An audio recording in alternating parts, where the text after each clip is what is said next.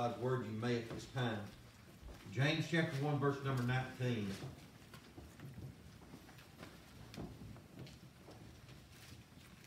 Again, if reading the Word correctly, the Bible would say, "Wherefore, my beloved brethren, let every man be swift to hear, slow to speak, and slow to wrath. For the wrath of man worketh not the righteousness of God. Wherefore, lay apart all filthiness and superfluity of naughtiness, and receive with meekness the engrafted word, which is able to save your souls. But be ye doers of the word, and not hearers only, deceiving your own selves.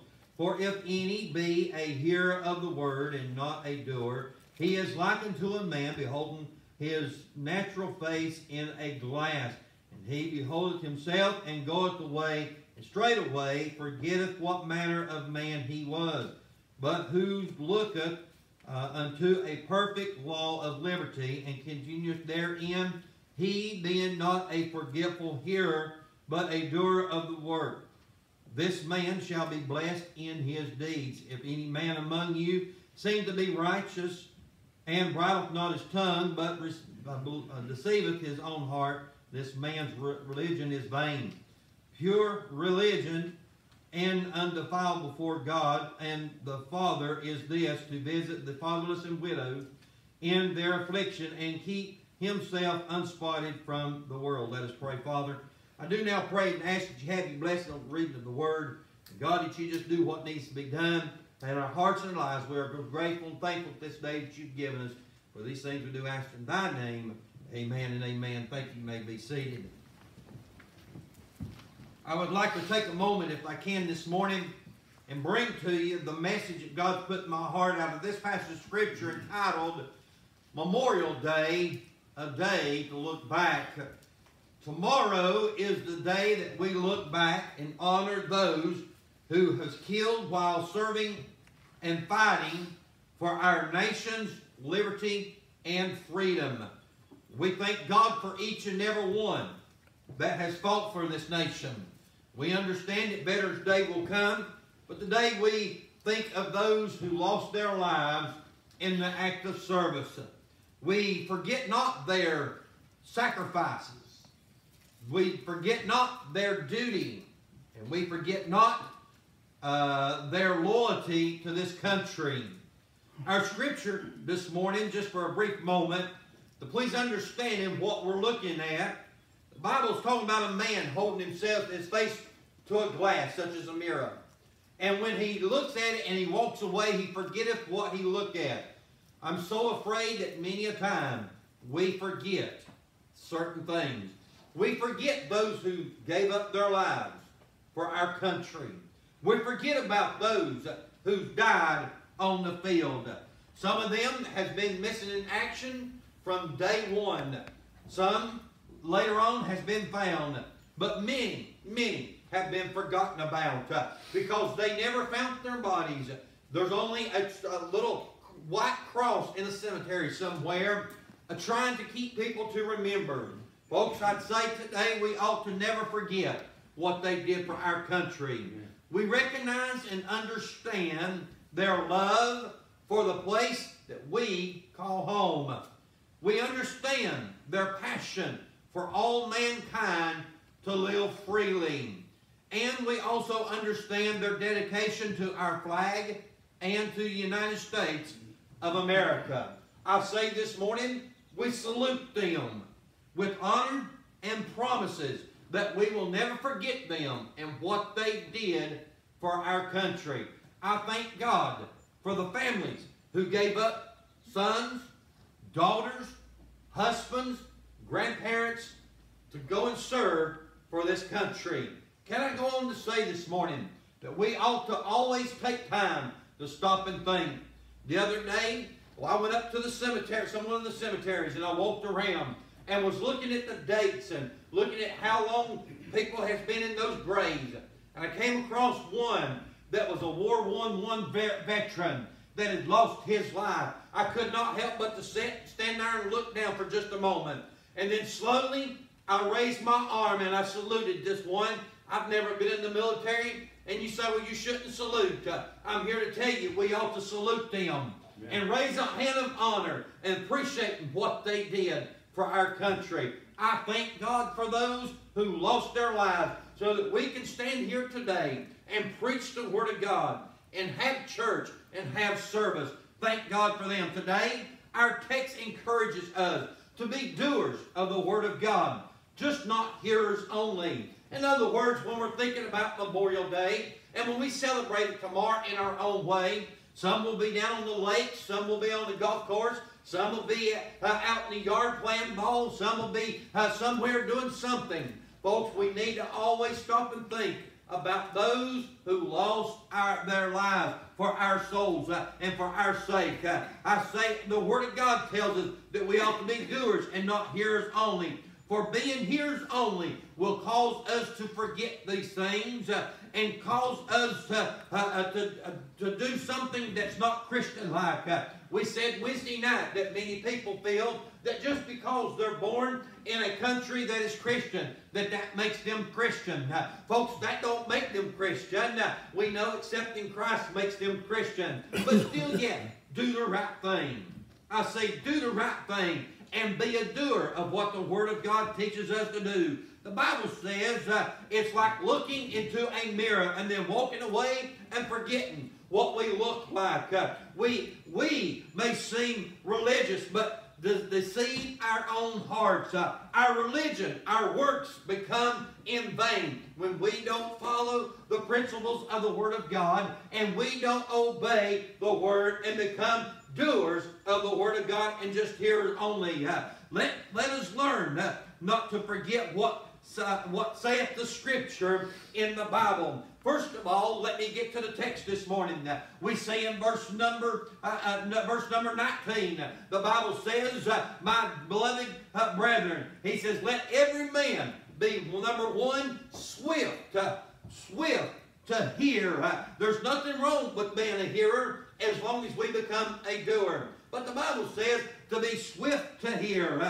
There's nothing wrong with that, but we need to understand what he's saying. That we need to learn to act upon what we hear, meaning that there comes a time that in our lives that we allow the preaching of God's Word, we allow the message that comes from God's Word to prick our hearts and to stir our hearts and to cause our souls to move for the Lord Jesus Christ.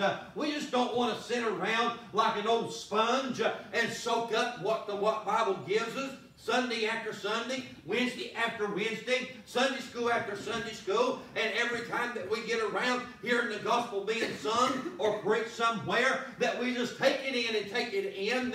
Folks, eventually it becomes stale. And you know what happens when something becomes stale? It begins to rot. It becomes to become foul. That's why the Scripture says that we need to put apart the filthiness, put away the filthiness, put away the naughtiness, put away the things which would cause our lives to be soured to where it would not be desirable unto man. The preaching ought to move our souls to action. I truly believe that. Whether it be me doing the preaching or someone else preaching, whether someone's sharing the gospel, whether it be just sharing a Bible verse, whether it be someone teaching the Bible verses, it ought to stir and move our souls and cause us to act upon the precious Word of God. That's when we become a doer of the Word of God. Now, as a preacher, please let me help you to understand that we sometimes wonder if anybody's ever listening. We understand that we are to preach the Word of God and let the Spirit do the moving. And I truly believe that. But my soul, even Elijah, seen the dry bones begin to move when he prophesied unto them. Say amen right there. I mean, listen, we as preachers, we understand the Scripture. We understand how it works. But yet sometimes we look and we wonder, is anybody out there? Is anybody listening to what we have to say?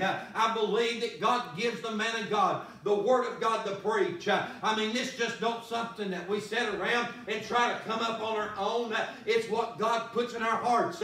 So therefore, if God puts it in our hearts, it's meant for the hearer to listen and then become a doer and act and move upon that. I'm not trying to get you to get in the altar this morning. I'm just trying to stir your heart and stir your soul. I'm trying to stir your emotions. We're trying to use some kind of scare tactic. I've seen preachers in the time past that they would use some kind of scare tactic to get people in the altar, to get them saved. Folks, I don't believe that's true salvation. I remember as a young boy when they came out with that movie called The Burning Hell. And folks, I tell you, they used to get all the young people together at the churches, and they would gather them up in the barns, and they would put this movie on, and we would sit and watch that movie, and we'd watch people dropping off into hell, and it would scare young people to death, and then they'd get up right quick and give an altar call. Man, the young people would get in the altar, and they would start begging God, please don't let me go to hell, and they'd get up and say, oh, we had so many saved today. Folks, I'm saying today, I believe the preaching of God's Word, the truth of God's Word, ought to stir the heart and the soul to make one move to get saved, being drawn by the Holy Spirit of God. And I believe the Christian that has been saved, that it ought to prick their heart and help them to know that there's something they need to do for God and move them to tears, move them to repentance, and seek God's will. Amen. I say today, that we ought to be. Number 2, the Bible says slow to speak and slow to wrath. Now listen, I heard one preacher say one time that had to be his church. He said they're slow at everything that they do. He said, I can't get them to move. I can't get them to do anything. And whenever we do, it's just like they're like a bunch of, what's that little animal, that sloth or whatever, can't hardly move. He said, that has to be my church. And then I heard another preacher say one time that he knows his church is going to be the first to go during the rapture. And we asked him, said, how do you know that? He said, because the Bible said that dead in Christ shall rise first. And folks, I tell you, that might be funny things, but the truth of the matter is, the Bible says to be slow to speak and slow to wrath. To be more serious, we need to understand wrath and that slow speaking worketh not righteousness of God. If we understand the urgency that we are living in this day and time, that the devil is on attack. The devil is trying to get our young people. The devil is trying to bust up our homes. The devil is attacking our young married couples. The devil is attacking our church. Folks, if we slow in our slow in things, the devil will take over. The devil will win this battle. I don't know about you. I don't want him to win. I want to win this thing for the Lord Jesus Christ. We are losing this battle sometimes, but I believe if we come together like they did in the book of Acts that Gary's teaching, in one mind and one accord, then we can see some great and mighty things happen. Listen, I've not lost my passion. I've not lost my concerns. I've not lost my ideas for the church. I want to do everything I can and try to help the church to move for the Lord Jesus Christ, to grow for the Lord Jesus Christ.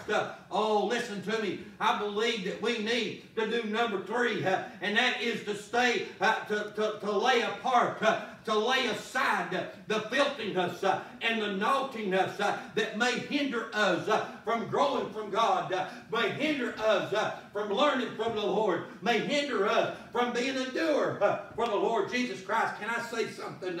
Anything that we do, whether it becomes a trustee of the church, as we've been talking, whether it's to be a Sunday school teacher or even a Bible school helper or a Bible school teacher, that we do it not for man, not for ourselves, but we do it for God. We do it as a doer of the Word of God, and we do it to please and honor and glorify Him. We need to put away whatever it might be that's keeping us from serving the Lord. Oh, I've heard people say before, preacher, I would get involved or I would do this, but so-and-so so-and-so. Listen, you're not doing it for so-and-so. You're not even doing it for yourself. You're doing it for God. I like what someone said. I have to give account for myself. I got to stand for myself. And I got to be judged for myself. Not nobody else. Or what anybody else is doing. Can I say this morning that we as a church ought to become a doer of the Lord Jesus Christ. Lay apart those things and receive the grafted Word of God. I believe this morning, if we are truly want to be a doer of the Word of God, and we truly want to be obedient to God, I believe that whenever we hear that engrafted Word, I'm talking about that Word that's being seeded in our hearts, that's being put into our lives, that we ourselves would act upon it, that we ourselves would move upon it, because we would receive it. And once we receive it, it's like a seed that would sprout up in your soul, and that would want to burst out and show up on the outside and do something and be something for the Lord Jesus Christ. I noticed as I was driving up and down the road, many people have got their gardens planted and got them plowed, and I could see the signs of new life. As I seen potatoes heads are popping up out of the ground, I see tomato plants in their cages. I see onions and lettuce and cabbage that's coming up out of the ground, and no doubt that for long there'll be some cucumbers and some squash and all that other good stuff popping up out of the ground. But you know something? Listen, that seed that was put in the ground, it was watered, it was fertilized, it was engrafted, and then it couldn't just sit there any longer. It had to burst out and say, world, here I am. Listen, there's nothing wrong with saying, God, here I am. Use me. Let me be a doer of thy word. Wherever thou sayest me, I will go. Whatever you want me to do, I'll try to do. If there's something you want me to do, I'll go do it. Or if you're somebody you want me to go see, I'll go see them. If you want me to sing, I'll sing. If you want me to testify, I'll testify. If you want me to shout, I'll shout. Hallelujah. Just be a doer of the word of God and not a hearer only. Can I go on to say that we need, number 4, we need to become that doer of the Word of God. 1 Corinthians 13 and verse number 11 says, when I was a child, now listen, I spake as a child, I understood as a child, I thought as a child, but when I became a man, I put away childish things. For us, we ought to read it like this. When I was a sinner, I spake as a sinner, I understood as a sinner, I thought of us as a sinner. But when I became a Christian, I put away sinner things. Folks, that's the way we ought to be come in our lives. We ought to be a doer of the word and say, it's time that I put aside those things that the world did and I did in the world and the sin of my life. And I need to put forth my Christian steps and become a Christian and be a Christian for the Lord Jesus Christ. Verse number 12 says, for we see through a glass darkly. Oh, listen to me. I wonder how many of our mirrors has gotten stained up. How many of them's turned black and we can't even see a true image anymore? I've got a mirror that I got from my mother after she had passed away. I've got it put in a closet where I go into, and then I don't go in there and look for my mama. But that mirror's in there, and it's got the little designs on it that she had, that she loved. She loved hummingbirds. It's got hummingbirds on it. But I've noticed over the years, over the past 18 years, that mirror has began to get faded. It's begun to have some places on it. It's not a clear picture anymore of when I look into it. Folks, I tell you, I wonder how many of our spiritual mirrors in this world that we're living in has become darkly because of sin that's in our lives, because of things that's taken place, and we no longer can see the true image that we ought to see, and we've forgotten where we were and what we were before we were saved. We've forgotten what God has done for us and all that God does. Sometimes we need to take out the spiritual cloth and just wipe that thing down and clean it up real good and bring the life back to it so we can see where we are with God. Amen. We shall be blessed according to the Scripture. Listen now, the Bible says it said, whoso looketh unto the perfect law of liberty and continue therein. In other words, he who becomes a doer of the word and does what he's supposed to, remembers what he needs to remember. It says, and he being not a forgetful hearer, but a doer of the word, this man shall be blessed in his deeds. Oh, listen to me. I believe the Scripture is trying to get us to understand this morning that if we will do what we're supposed to do, and if we would not forget these things, if we would keep in mind the things of God, the things that are around us, just as we need to keep remembering those who died for this country, if we become a doer, the Bible said that we shall be blessed. Not only blessed, but blessed in our deeds. In other words, God's going to bless the efforts in which we put forth to try to do something for Him. God's one day going to look down. He's going to breathe upon it. And He's going to say, well done. And because of what you've done, I'm going to bless you. I'm going to bless your deeds. I'm going to bless your works, if you want to use that word. He said, I'm going to bless it. Amen. Oh, that God will have His blessings upon this church. Amen. Have His blessings upon our deeds, upon our works and what we do for Him. Listen, folks, I understand sometimes it can get very discouraging. You say, well, preacher, I have tried and tried and tried to invite people to church. I have tried and tried to get my family to come to church. I have tried and tried to do things with the church. I come out with all the events and get involved. But it seems like it never helps. It seems like it never changes. Listen, I believe that God will look at the work and see that we're doers. And God will bless in some way like you'll never know. Oh, sometimes you might not see it on a number that goes on a board. Amen. But you'll see it in the heart and the soul of a life. It wasn't too long ago. Listen now, I'm not taking credit because I had nothing to do with it. But I knew of a young couple that was going through a struggling time. Man, they seemed like they were faced with a situation. But you know what? Through the prayers of the church, I've seen that family come back together, and God bless that family. Folks, I'm here to tell you that God can do it. You say, well, He didn't do it for my family, or He didn't do it for this one or that one. Listen, God chooses who He chooses. As we said Wednesday night, God makes the choice. Amen.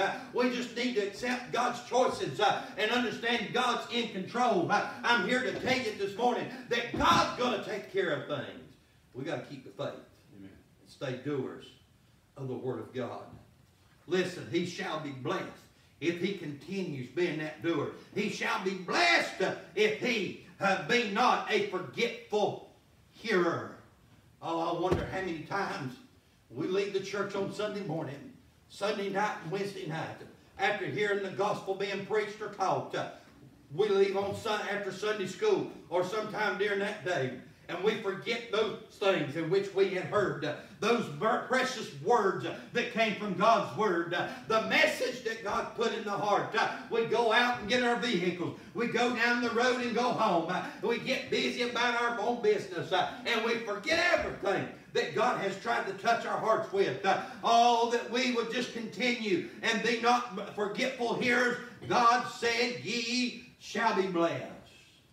I don't know about you, but I want a blessing. I want a blessing in my life.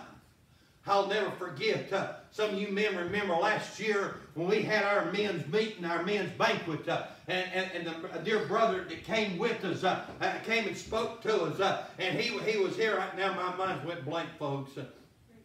Thank you, Brother Rick Jackson. Forgot his name. Hey, I'm human, amen. Hey, listen, but Brother Rick Jackson, he came and spoke to our men. What a blessing he spoke on that day as he was giving us some word analogy and was talking about being fishers of men.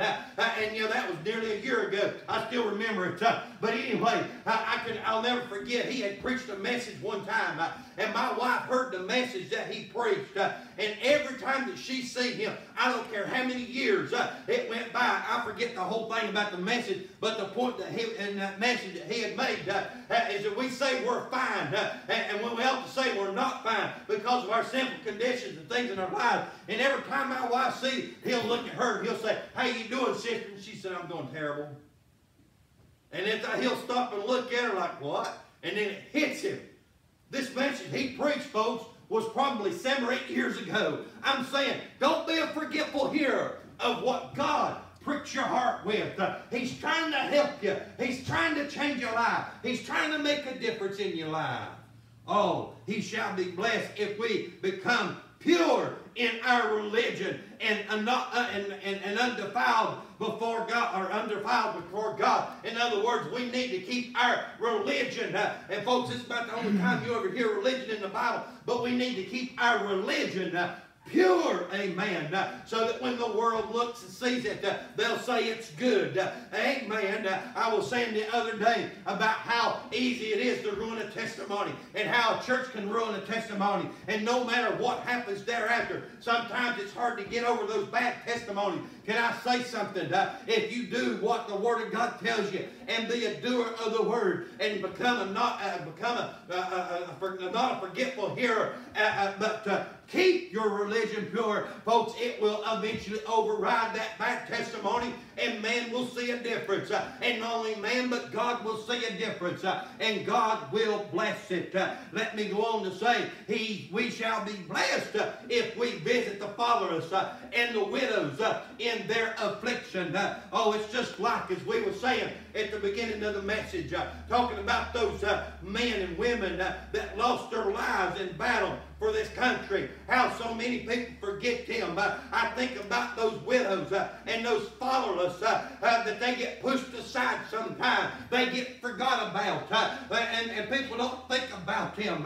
There they are up in their ages, sitting at home all alone, sitting in a nursing home all by themselves, and nobody never goes by to visit them. Nobody picks up the phone and calls them. The Bible's saying we're no different when we do that to our veterans. Amen. We need to remember them. We need to remember our elder. We need to remember the widows and the fatherless and let them know that we still love them. Amen. You never understand that until you get put into a position. You talk to someone that's in that position and they talk about how lonely they are. Do you understand that loneliness is one of the world's greatest death killers? It kills the spirit. It kills the soul. It kills the emotions. It kills the person because they are lonely inside. Oh, that we don't forget them. Just sometimes a simple phone call will make a difference. I remember my grandmother when she was on up in her years. And she used to come and she used to tell me, she said, "Well, I sat here all day, nobody called, nobody came by to see me." I said, "Mama," I said, "have you ever thought about as old as you are, all your friends and loved ones done gone on, you're the only one left, there's no one left to come to see you or call you." And then I always told her, I said, "Why don't you pick up the phone and call someone else?" It works both ways. Somehow we forget those things. I said, "Pick the phone up and call somebody." I said, "You never call me." I told her one day, I said, "Mama, you hurt my feelings because you never called me." And she said, "Well, son, it's not my responsibility to call you." She said, "I'm your grandmother. You call me." So I tried to call her as much as possible, as often as possible. And listen, you know how it is when they get older. I'd call her in the morning. I'd call her in the afternoon. She said, "Well, you ain't called me." Because she took a nap somewhere and she thought it was another totally different day. I said, "Mama, I called you this morning to talk to you." "Oh, you did? I don't remember it." So you just have to repeat it. Hey, listen, I'm just saying out of love, we don't forget. God said, "I'll bless you." You want a blessing today? You want a blessing today? Hey, listen, you want a real good blessing? Why don't you cook Miss Helen a meal and take it and give it to her? Keep her from having to cook. I'm trying to help you out, sister. See, give me an amen right there. I'm just saying, be a blessing if you want a blessing. Amen. Then let me say this last of all. We shall be blessed if we keep ourselves unspotted from the world. The Bible said in verse 27, let us visit them. And it said, and keep himself unspotted from the world. I don't know about you, but I want to be blessed. I need to remember Those things I used to do, I don't do them anymore. I don't need to do them anymore. I don't need to get involved in that anymore. And I tell you, I don't even need to go where I used to go anymore. Why? Because I don't need to get spotted. Heard one say on a testimony that they were influenced by friends to do certain things in their lives. Listen, folks, I wonder, we talk about peer pressure, and we talk about teenagers having peer pressure. I wonder how many adults are under the same kind of peer pressure. We get pressure to do something, go somewhere, act a certain way, simply because everybody else is. Listen, folks, it don't bother me. Everybody on the job site knows I'm a preacher. It don't bother me one bit that they know that. Hey, listen, it don't bother me one bit when I show up on Monday and someone will say, hey, what'd you preach on yesterday? Hey, son, I'll re-preach it again if I have to. I'll have a captive audience. I'll get them when they're on the roof, putting the roof on. And I say, man, you can't come down. I'm going to preach to you. Hey, it don't bother me one bit. And what I'm saying is, be unspotted from the world. Be different. Wednesday night was talking about being that peculiar people again. We was talking about being that holy priesthood. We was talking about being that chosen generation. Listen, there's nothing wrong with that. We can do that this morning. We can do all we can to be a doer of the Word of God and forget not. Let us pray. This morning, Father, I bow before you. I ask, oh God, that you take the Scripture. Lord, you take this message. You touch our hearts. You do what needs to be done. I pray, Father God, that thy will be done. That if anybody here needs to make a decision for you, today will be the day that they make that decision.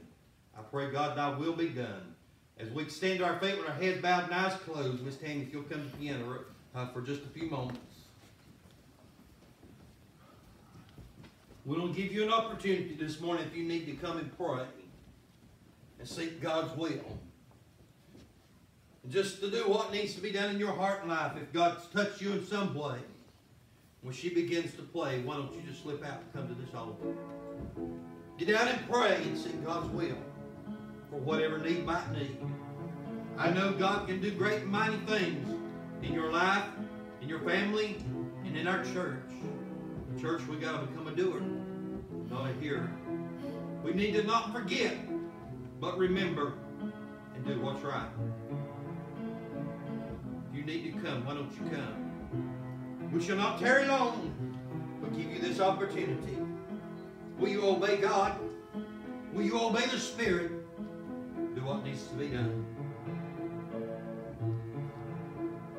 Help us, Lord.